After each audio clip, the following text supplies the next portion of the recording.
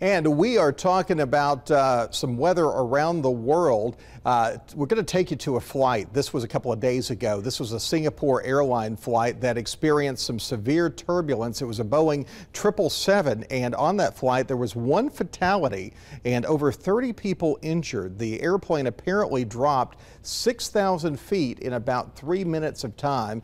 The airplane had to divert and head back to Bangkok. Turbulence can happen at any phase of flight. That's why you often hear keep the seatbelt on. That's for good reason. As aircraft pilots, we never take the seatbelt off. You should always keep that seatbelt on. I want to show you something. This is a map here. It looks a little bit unusual, but this is one of the turbulence forecast maps that we use when planning flights. This actually will show you the turbulence at different layers of the atmosphere.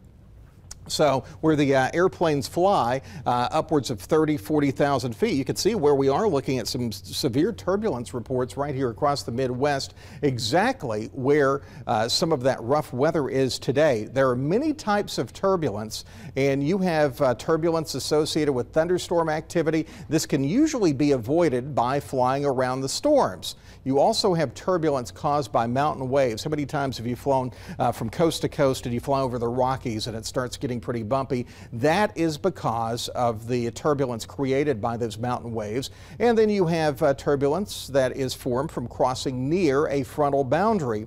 This is called frontal turbulence, often caused by a cold front. Most of the time turbulence can be forecast, but there are times we have something called clear air turbulence, and that often happens in the upper 30s to lower 40s in terms of the altitude.